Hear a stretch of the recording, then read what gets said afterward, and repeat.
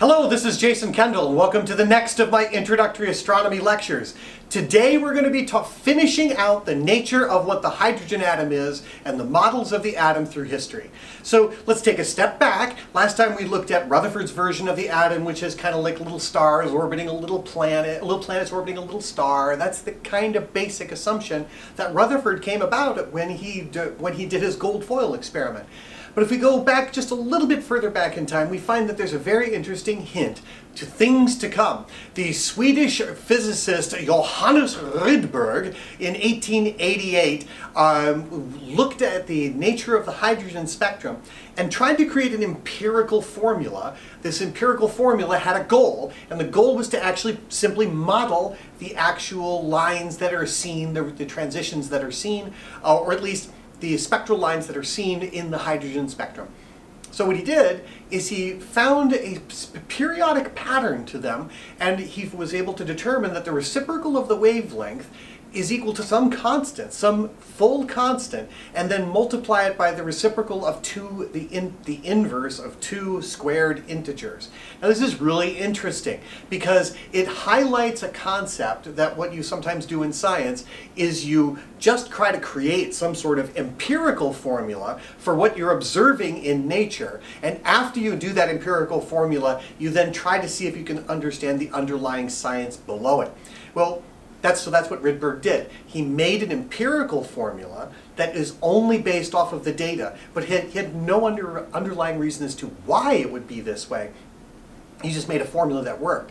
Fascinatingly enough, the Rydberg formula for the hydrogen atom is extraordinarily simple. So what it should tell us is that we are looking for underlying physics that actually works to tell us something deeper. And that was in 1888. So many things were happening right around the turn of the 20th century, 19th and the 20th century in terms of modern physics. It's astonishing. But Rydberg's hint gives us a little bit of a clue. All right, so let's go forward in time from 1888 to 1911. And 1911 is when Rutherford came up with his concept for the atom. And it was needed to be done because the Thomson's plum pudding model doesn't work. Well, Rutherford's model of the atom also cannot work, and it can't be the last answer to things, because if you have an electron orbiting a proton, and the very act of it going around in a circle is an accelerated motion. If you have an accelerated motion, you're going to emit energy, and by emitting energy, the thing will eventually spiral in. The electron will spiral in, emitting electromagnetic radiation.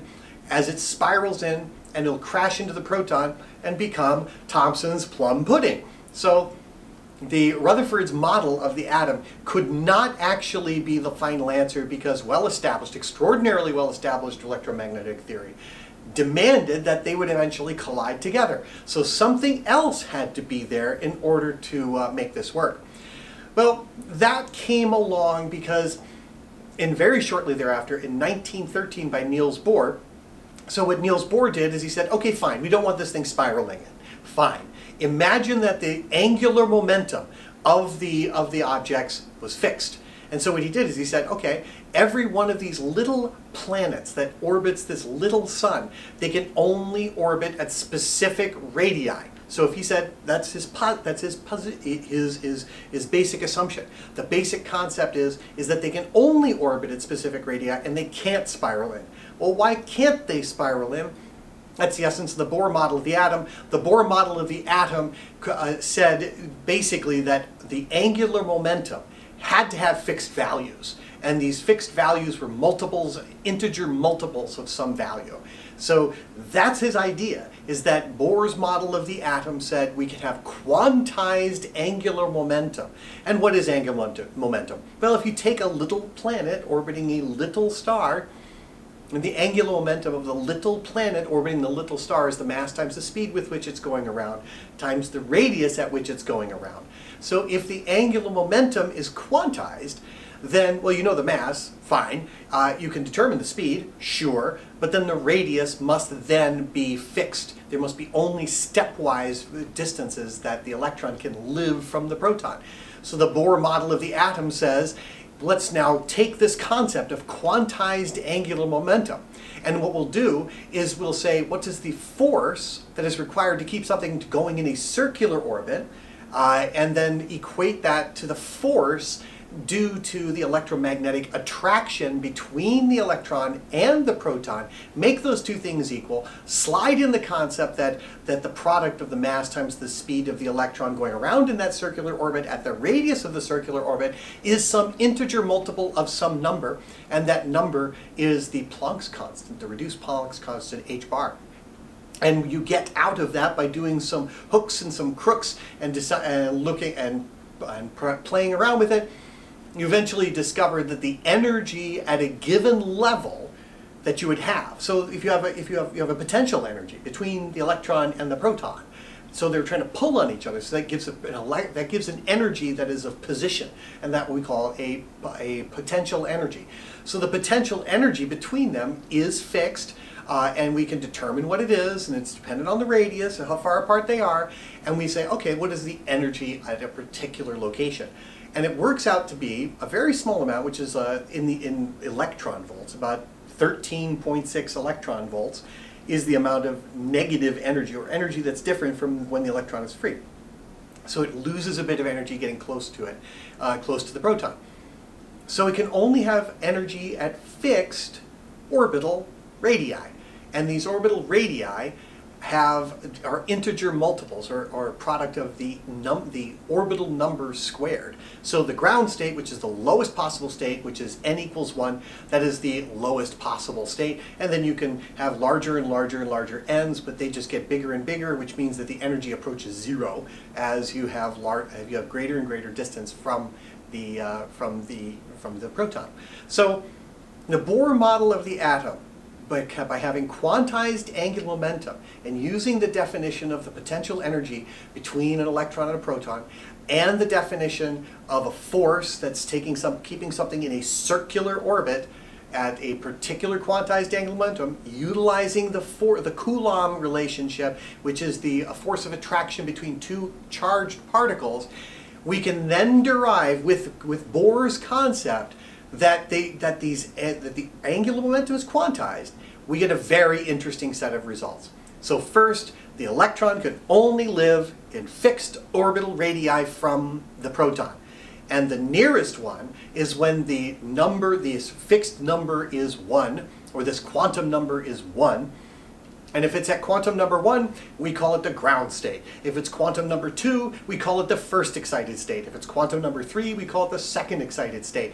So an electron can only jump up and can move between energy levels. So these are levels of energy, fixed radii from the proton. And so we have an electron either at the ground state, at the nearest radius, or at the first excited state, which is at the next radius up. Now, something can come along and smack the electron. So let's posit now, as we will, how we can use the Bohr model of the atom. So let's have an electron orbiting a proton. It's a nice little hydrogen atom. It's sitting out there somewhere in space, not doing anything. It's minding its own business. And another proton comes along, or another hydrogen atom comes along, smacks into it, and gives it a little bit of energy, just like a billiard ball by smacking another billiard ball. It makes a little clicking sound, but instead of clicking, what happens is a little bit of that collision goes to making the electron go up in orbital. It kicks it up to the next orbit. So a collision can do that. Gives it a little bit of energy. When it gives it a little bit of energy, it can jump a little bit further away from the proton. So now it's gotten some energy. It's pushed away from the proton, which is trying to pull it home. And it says, eventually, this state can't live for very long. And what happens is the electron then says, I'm going to go back down to the lower level, from the first excited state down to the second. And in so doing, emits energy. Now it can do this emission of energy by, say, colliding into something else, but probably the most efficient way and the most common way is for it to emit light. So when it drops from a higher energy level than the ground state down to ground state, it'll emit a light. It'll emit photon. And that photon will have exactly the energy of the difference between two levels. So let's see what that actually works out to be. At the ground state, the energy that you have is about 13.6 electron volts. And we're going to call that a negative energy because if let's say the electron and proton are not bound together, If they're not bound together, we would say they have no energy with respect to each other. So they're free. So a free electron free from its proton would have zero energy. And we call bound states negative states. So you can think of them as at the bottom of a well or the bottom of a hill or something like that. So they have to fall into this potential well. And so that's where we get the negative state from. So the energy we're going to call it is a negative 13.6 electron volts. And I'll let you Google what an electron volt is, because that's a really interesting subject all of itself. So that is n equals 1. And that has an energy of 13.6 electron volts. So now if something comes along, it collides into it, the electron jumps up to the next orbit, so that's at n equals 2, and that works out to have an energy of minus 3.4 electron volts. It then emits an electron, it emits a photon as it drops from the first excited state back down to the ground state, and you subtract the two, minus 3.4 minus a minus 13.6, that ends up to be 10.2 electron volts. That's a very small amount of energy. It's on the order of 10 to the minus 19th joules. So it's a tiny amount of energy. Well, you'd have to have a whole bunch of these happen in order to even see it. So it's a single photon emitted by a single electron dropping down from the first excited state to the second. So what does that energy correspond to in terms of light? Because we know that light has frequencies, right? So what does the energy of light correspond to? Well, here's the thing. Now we're going to drop back in time again. So Niels Bohr is working on this thing in 1913. Rydberg worked in 1888, but smack in between them, Albert Einstein brought us a very, very interesting thing by studying what's called the photoelectric effect. The photoelectric effect shows how electrons are liberated from a metal if light shines upon them. And it was found that if the light, no matter how intense it was, if it was infrared light, it did not liberate the electrons. But as soon as the frequency was large enough, then the electrons would be liberated away from the metal and then they could move. So what this meant is that photons were acting like a particle, and a wave. Uh-oh, that brings us back all the way to Newton's corpuscles of light again. Oh my goodness. Well, light has a duality of waves and particles. So here is now proof by Einstein in 1905, which got him the Nobel Prize, by the way, that the energy of a photon is proportional to the frequency, or inversely proportional to the wavelength of the light. And the transmogrification of frequency or wavelength into this particle concept of like how much billiard ball type particle is in the photon is by the Planck constant h.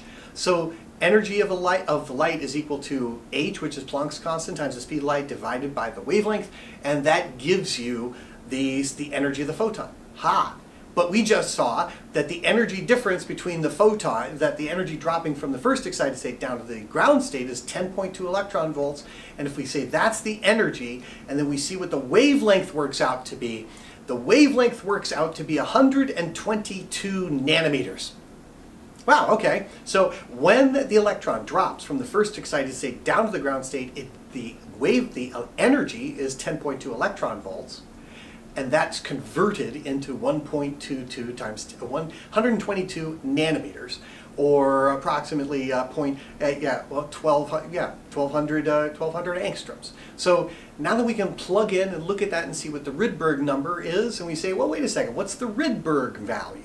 Well, Rydberg value says that what's the wavelength, and we say, oh, n1, n2 squared. Wow, is this interesting? It matches Rydberg's formula exactly if you put in n1 equals 1 and n2 equals 2, which is just really amazing. So Rydberg's formula predicted it, or at least was empirical. Now we've got something that actually shows it. So the wavelengths that are predicted by Bohr's model of the atom are matched directly what Rydberg found in 1888. Just as another example, and a more pertinent one that we're going to talk about later, electrons can jump up multiple orbital levels and drop back down multiple orbital levels. Or it can go up and down and down and up and up and down and down and up, depending on what's happening in the environment in which it lives. So let's say that the electron, instead of going up only one level, jumped up 2 from the ground state to the second excited state, or n equals 3. So now it's in n equals 3, and let's say it's going to drop twice. So it's going to step down each level of the ladder on its way home to the ground state. So it's going to drop from 3 to 2, and then from 2 to 1. Well, we just did 2 to 1, which gives you an energy of about 10 electron volts. But let's look specifically at the one where it drops from 3 down to 2. All right, so 3 down to 2, we can calculate the energy of the two of them, and it starts for the third, this n equals 3 is the second excited state. I know, 3 is second, 2 is first, ground is 0. Oh, right? Kind of really annoying, but let's work with it. So if we're going to start from n equals 3, the second excited state, and it'll be a little bit higher, a little bit closer to 0 energy, about 1.5 electron volts in the hole. And the first excited state is 3.5 electron volts, 3.4 electron volts in the hole. And we take the difference of those, it's an energy difference of just under 2 electron volts, or 1.89 electron volts. We convert that using the formula that Einstein discovered in 1905 that got him the Nobel Prize, and we find that 656.3 nanometers. And if we look at that, that is Rydberg's formula for the transition between 3 and 2 in the Rydberg formula, and that is exactly the wavelength of light that is predicted. That's exactly the wavelength of light that you observe in a spectroscope. That is the transition in the red area of the spectrum. That is H alpha, one of the most common wavelengths of light to look at for all astronomical species, because most of the universe is made of hydrogen. And so when you look out at the Orion Nebula, which has this characteristic pink glow, and that characteristic pink glow comes from radiation, light being emitted specifically at 656.3 nanometers.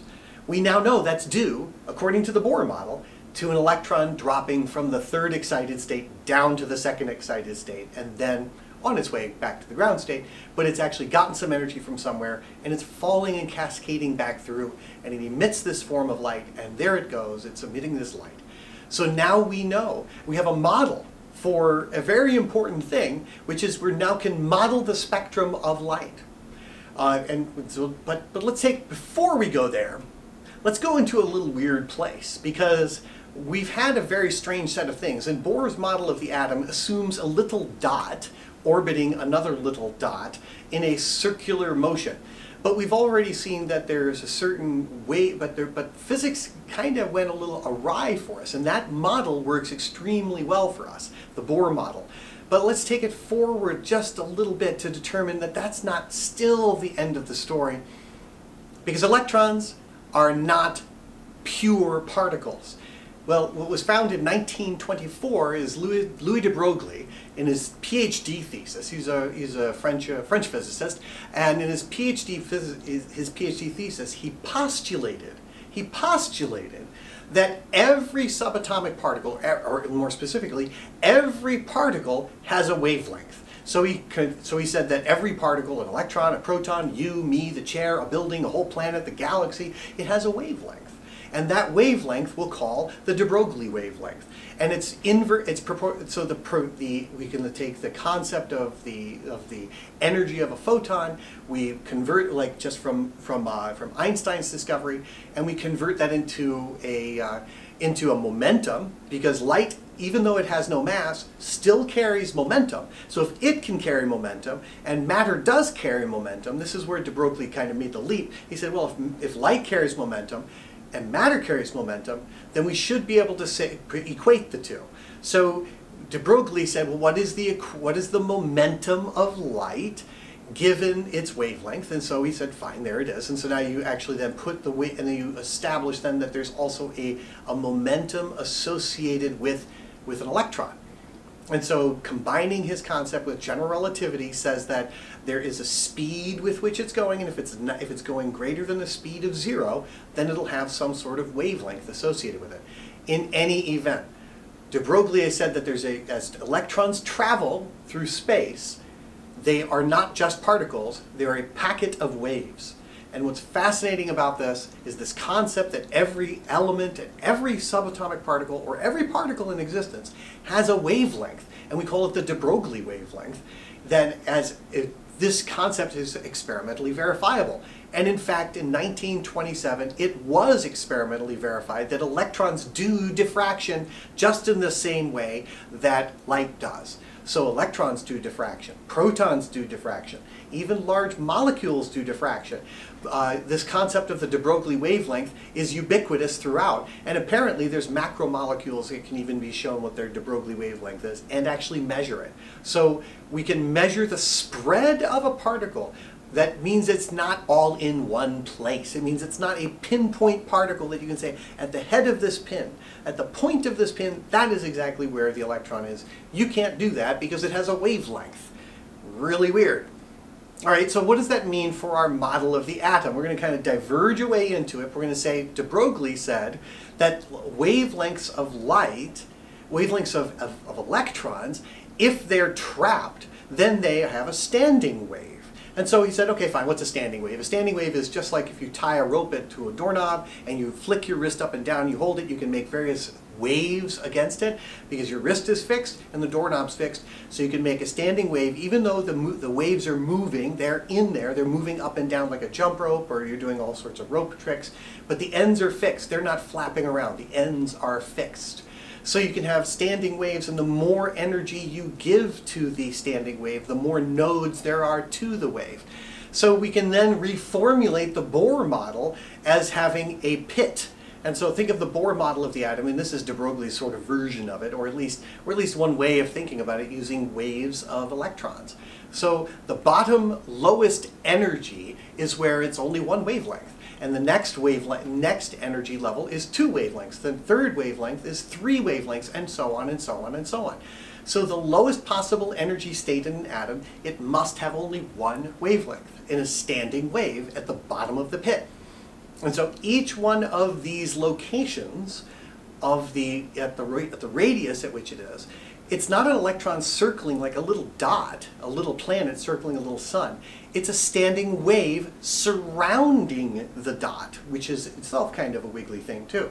So now we can think of it, instead of having it fixed on the doors, the ends must connect together, and so we have a circular standing wave, not a linear standing wave. You just take the end of the door and your wrist and put them together, and now you've got a circle.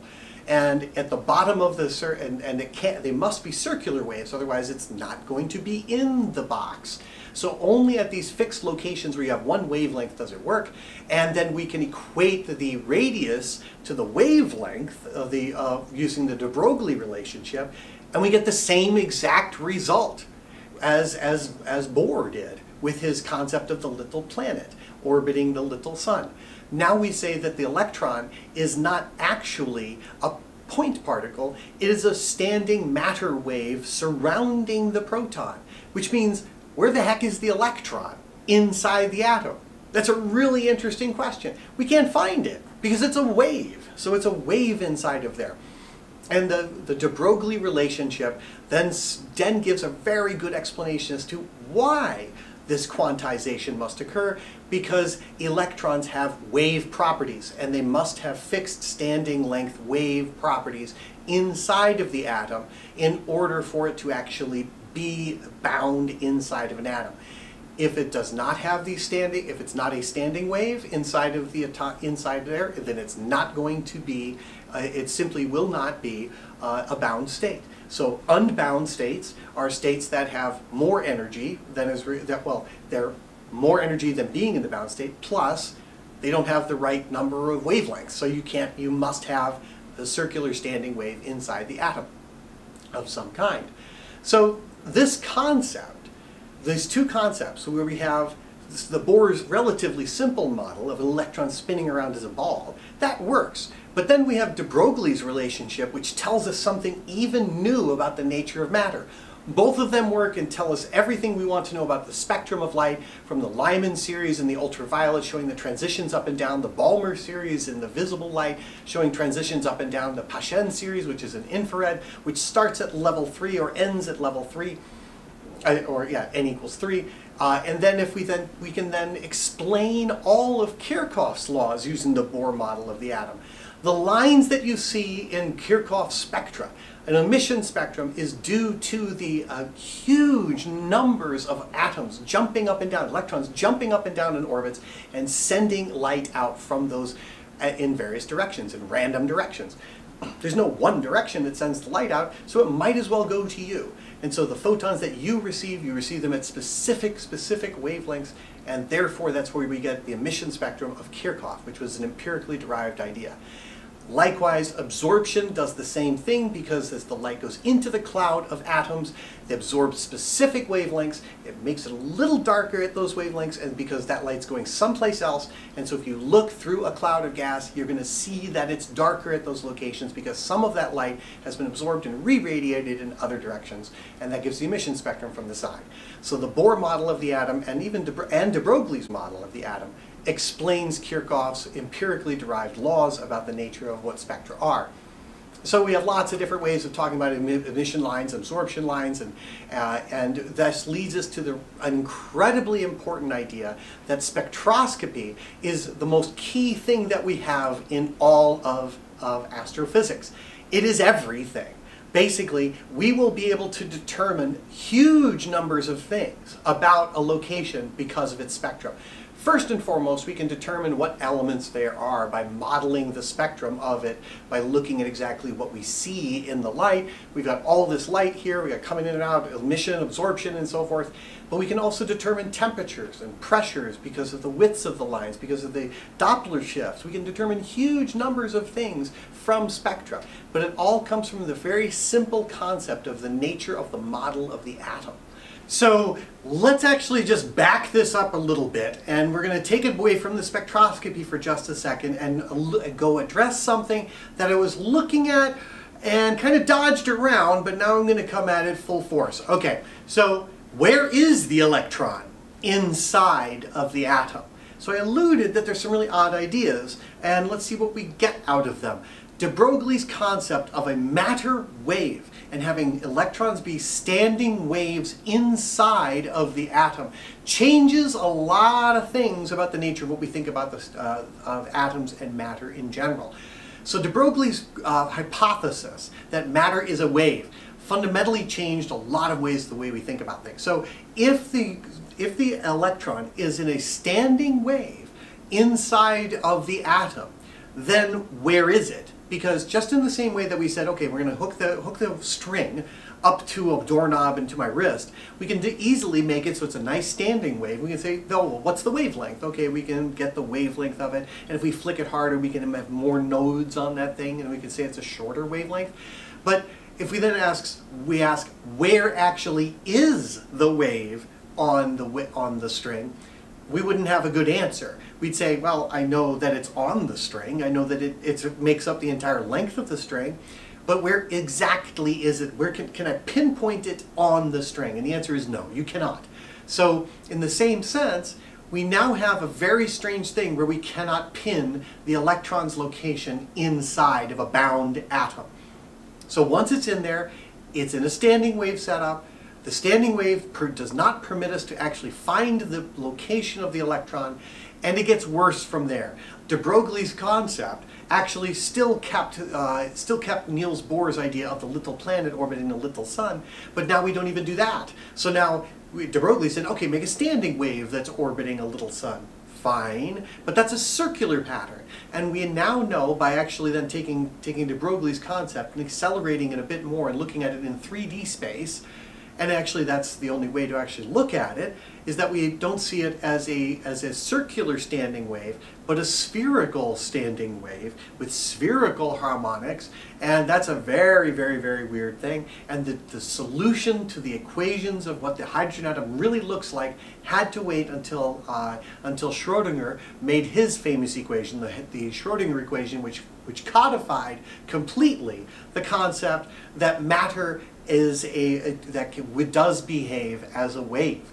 And so when we take this concept of the wave nature of light, of all particles, and filter this through the Schrodinger equation, we find that not only is the electron a standing wave going around it, but somehow it's somewhere on the surface of a sphere that has a certain radius, and so the Bohr radius is not just the radius of the orbit, it's the radius of the sphere that the electron seems to be in.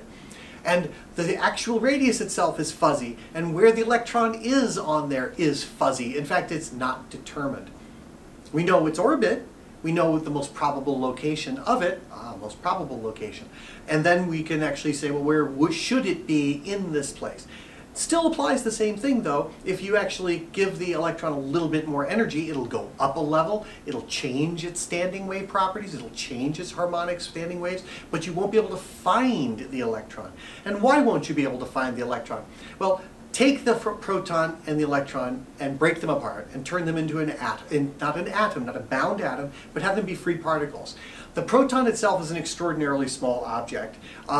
If you were to say that if we were to take the proton, which is on the order of 10 to the minus 12th meters, it's on that size. So it's it's a million times smaller than a micrometer, or a billion times smaller than a millimeter. They're really tiny things.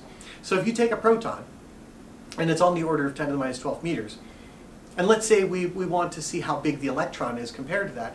Well, let's blow up the proton, not from 10 to the minus 12 meters, but now let's make it the size of a mote of cigarette dust, cigarette smoke. A mote of dust, a single mote of cigarette smoke. That's a really tiny thing. It's just visible to your eye. And if we put that somewhere in a box, how far would the electron be in a bound orbit? We'll come back to the size in a second. So the electron is about, would live on the ground state on the surface of a sphere that's about 25 or 30 meters in diameter. So you've got this tiny, tiny, tiny, tiny thing. And somewhere on the surface of a sphere that's 25 meters in diameter, that's where the electron would live. And the electron would live somewhere on that surface. It would have a fuzzy radius, so it wouldn't necessarily be right at that surface. It'll be somewhere maybe between 20 meters and 40 meters. It'll be in between there. And so it would be a wave-type property throughout there, and you can't pin down where it is. In fact, saying where it is when it's bound as an atom doesn't really have a lot of meaning. It has a loose meaning. But really, we know the energy level of the electron, but even that is not well known. So the electron itself is a fuzzy object, and so is the proton, too. So the actual orbital radii are fuzzy, but it shows you the size scales. Think about the Museum of Natural History. Go to the Museum of Natural History in New York City. You find this enormous, huge sphere. Google the Hayden Planetarium to see the size of the sphere. It's really big. So there's a model inside the museum that says, here's the size of a proton and here's the size of an electron. It tries to show you the size of an atom. And basically, put the proton, this mote of dust, in the center of that sphere, and put the electron somewhere on the surface of that sphere, and that gives you the concept of how big it is. The electron itself is about 2,000 times less massive than the proton, but its size is determined kind of by its interaction. So it actually has kind of a very strange, it's very, very small. Its characteristic interaction is a little bit bigger, so its actual physical size is kind of an oddly ill-defined term. There are some definitions, there are ways to define how big an electron is, but it's a much smaller object than the proton. So the electron's orbit around the proton is fuzzy. However, we can approximate it with DeBroglie's concept, which means it's to a circular orbit. And we can approximate DeBroglie's idea to a little tiny planet around a little tiny sun. That's Bohr's model of the atom. And Bohr's model of the atom had a quantized set of, as a quantized angular momentum. And we still maintain this concept of the quantum mechanics. I mean, that's what we mean. The mechanics simply is how do things move under the influences of forces when they're given energies and speeds, and what are their locations, how fast do they go, how fast do they accelerate, how fast do they decelerate, etc. Where their directions change. That is mechanics. And it depends on their masses, it depends on their inertias, it depends on their momenta, it depends on all these things. And those are the study of mechanics. So quantum mechanics says what happens when you take classical mechanics, which is just how things move, but apply quantum principles to it, such as quantized angular momenta, like Niels Bohr suggested, or matter wave concepts, such as DeBroglie came up with. Now, this idea of the fuzziness arose, of course, from the Schrodinger equation, which is a relationship that just demonstrates how all of matter demonstrates wave-like properties. Even large-scale matter displays wave-like properties, although the wavelengths are incredibly short. When you're talking electrons, the wavelengths are roughly the same size as the particle itself, so now you've got a matter and a wavelength that are roughly the same size, and you have to deal with these quantum mechanical effects. we don't, in our daily lives, don't have to deal with quantum mechanical effects because our sizes are much larger than our characteristic DeBroglie wavelengths. So this is kind of an important set of things. In fact, the quantum mechanical universe that we're talking about, the quantum mechanical model of the universe, is extraordinarily well supported by experiment. It is considered to be one of the triumphs of 20th century physics. And it had the evidence for this model that matter behaves in wave-like properties. That's enormous evidence for it, such as the nature of the black body radiation. Einstein's photon and photoelectric effect demonstrates it. There's wave-particle duality, meaning the dual nature of both wave-like properties and particle-like properties, using, say, Young's double slit experiment, but you can use Young's double slit experiment for photons and apply it to electrons, and you get the same thing. So this was done in 1927, and this also was characteristic proof of DeBroglie's concept in 1924. Further and foremost, you can have electron scanning microscopes, which must do quantum mechanical behavior. But even more bizarrely is that every electronic device that is used today must take into account quantum mechanical effects in order to actually operate. And we'll even see that quantum mechanical effects are critical for our understanding of how the sun works. Without quantum mechanics, we would actually not have any idea how the sun actually shines as long as it does for the rate of energy that it puts out. Quantum mechanics is a requirement for us to understand the way that the sun works, and the predictions associated with it tell us how the sun works, which is a really fascinating thing. And so when we dig deeper into the nature of what quantum mechanics tells us, we uncover what we would call a bedrock principle. And some textbooks on quantum mechanics start with the concept of the non-commutativity of various parameters or various measurements. But we can summarize that with the Heisenberg uncertainty principle, which says you simply can't measure paired measurements. There's certain sets of paired measurements that you cannot measure infinitely accurately at the same time. Specifically, two of the most famous are you can't measure the momentum of a particle and the position of a particle with equal accuracy or with infinite precision. So if you know exactly where the electron is, you have no idea what its momentum is. And momentum, according to the Broglie principle, is the wavelength. All right? So if you knew exactly what the de Broglie wavelength was, you don't know where its position is. And that's exactly what we meant by the whole string wave on a string thing, is that if now the electron is a wave on a string between a doorknob and your wrist, and that's the electron, where is the electron? It's there. But where? So you can't find it. And that's a fundamental basis of quantum mechanics, is that you can't have these measurements. You can't have infinitely precise measurements of two things, of paired sets of measurements. So another one is the energy difference between states, and the time at which they live at that state, or the knowledge of the energy level of that state.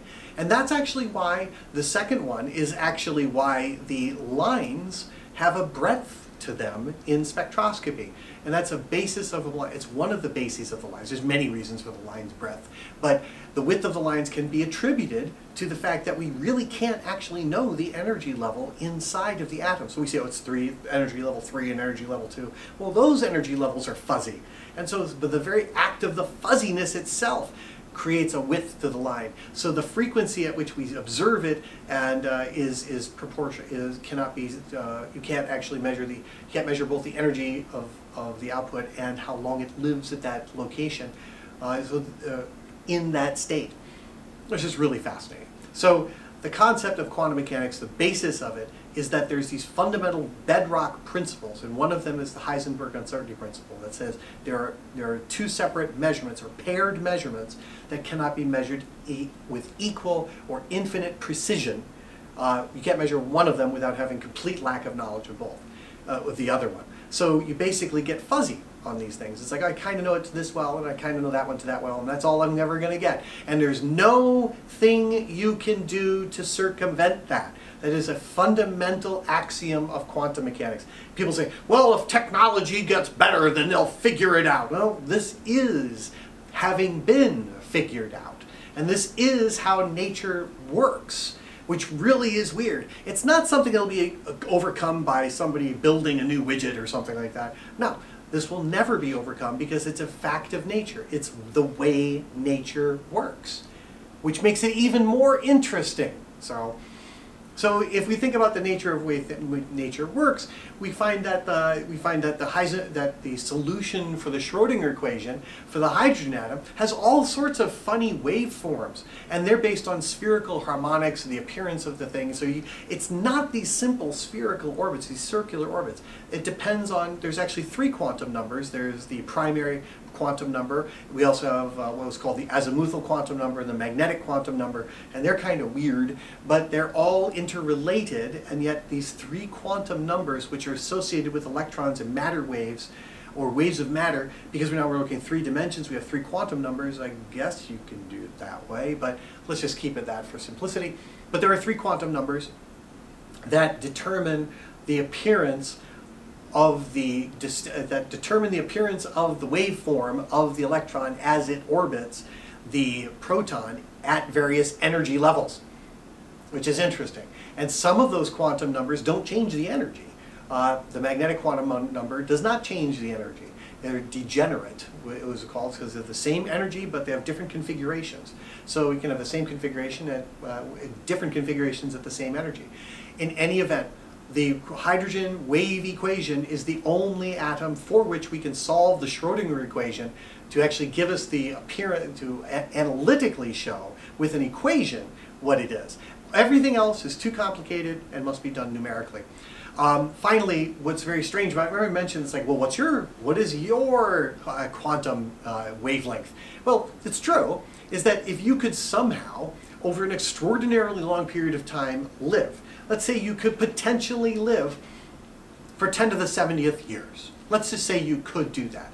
That's a long time to live. If you could live for 10 to the 70th years, and every day you punched your hand at a wall, you just went pop, pop, pop, punch your hand through a wall, at some point your hand would go through the wall. Not because you're punching a hole in the wall, but because the probability for you to do that, maybe you punched your hand at the wall 10 to the 12th times a second for 10 to the 60th years.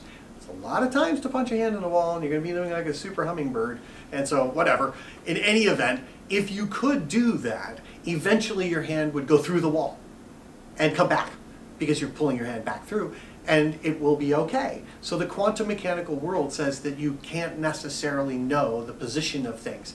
And these are, when we talk about macroscopic objects like people, their wavelengths are incredibly small, so the probability that they go through things like that is catastrophically tiny, and so therefore you don't have to worry about tunneling through walls and things like that.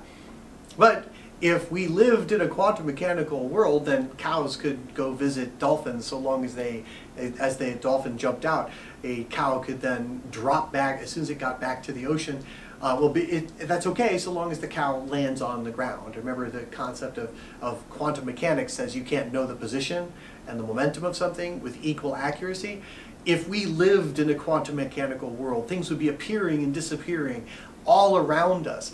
Trucks, buses, buildings, everything, other people, friends would just simply appear and disappear. We would have no idea where they came from or where they're going next. And that's the quantum mechanical world. It's like, well, what's the probability that you're going to see your friend over here downtown? You would not say, hey, meet me downtown at 6 o'clock. You'd say, well, what's your best chance you'll be downtown at 6 o'clock? You'll calculate the joint probability of you and your friend being downtown at the same time. In any event, quantum mechanics is how we actually discuss the nature of the world.